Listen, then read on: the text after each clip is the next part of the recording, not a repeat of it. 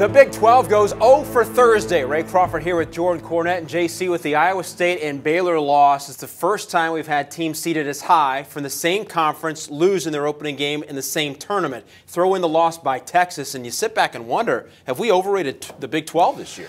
Yeah, you hate to put everything that a team's done throughout an entire season on one game in a tournament, but I got to say I'm surprised. You look at Iowa State, you look at Baylor.